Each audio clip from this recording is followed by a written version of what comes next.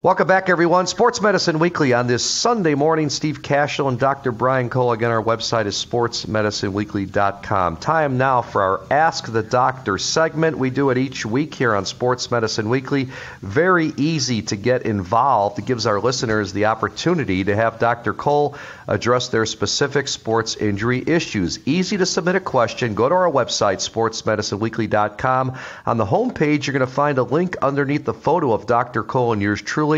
Click on that link and you can submit your question. First question from one of our listeners, Dr. Cole, this morning. Dr. Cole, my 13-year-old son suffered a buckle fracture to his right wrist while sliding into second base during a baseball game. Please tell us in layman's terms what a buckle fracture is and the best treatment. So, Steve, one thing about young people is their bones are sort of malleable.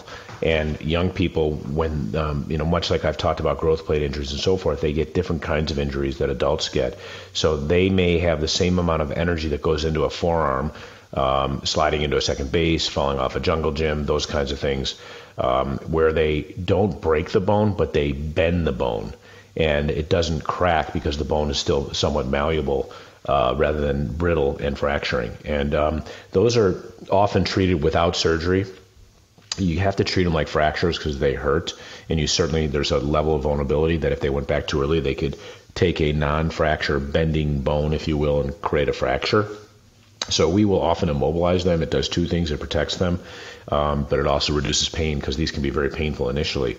The good news is they hardly ever require having to be set, where we actually have to manipulate it to get it back into position. Sometimes they do, but rarely. And they hardly ever go on to a complete fracture that would require surgery, such as something that would require screws and plates. So it still has to be respected initially as a fracture to manage pain and the prevention of further injury, but it usually recovers predictably very quickly.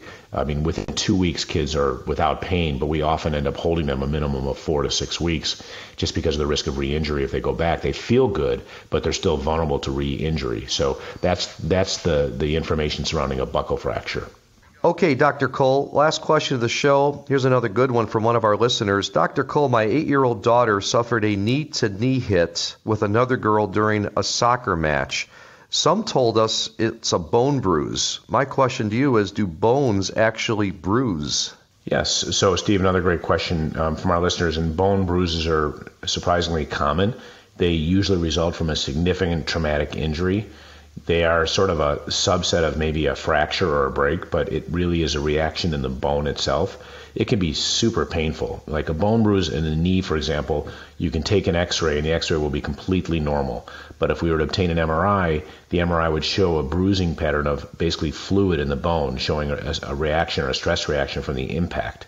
And those can be very painful. They can take a number of weeks to get better. We see bone bruises, for example, even in the NBA through what we call hyperextension injuries, where a player will be running on the court and they inadvertently hit their heel and they hyperextend their knee and they jam their tibia into the femur. Or like the one our listener described that you're asking me about, where there was just a direct knee-to-knee injury.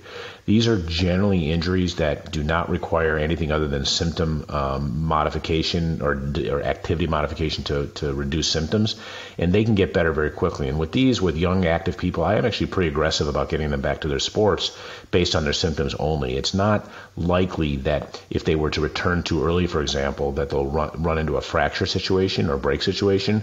So you can really symptoms guide an individual's return to play. But because they behave a little like fractures, they can take 6 to 8 weeks to actually get better. So people have to be patient because they still may have symptoms. But the good news is they get better pretty quickly, and it's not generally ever a chronic or long-standing problem, nor does it ever require surgery. Okay, great stuff, Dr. Cole. We're out of time. Have a great week, and stay healthy and safe, my friend. You as well, Steve. Look forward to seeing you next Sunday. Fantastic. A reminder that podcast segments are always available to hear on Sports Medicine Weekly. You can listen to segments and past shows through our blog, Apple, Google, Spotify, Pandora, YouTube, iHeartRadio, and many other podcast channels. Again, our website, sportsmedicineweekly.com. And net proceeds from our show, Sports Medicine Weekly, go to support orthopedic research at Rush through the liveactivenow.org fund. Many thanks to our producer, Shane Reardon, also to David Cole for managing our website and our business operations, as well as Samantha Smith from Midwest Orthopedics at Rush. For Dr. Brian Cole, I'm Steve Cashel saying so long. We thank you for listening to Sports Medicine Weekly. We'll be back next Sunday morning, 7 a.m. with a brand new edition of Sports Medicine Weekly only on 670 The Score.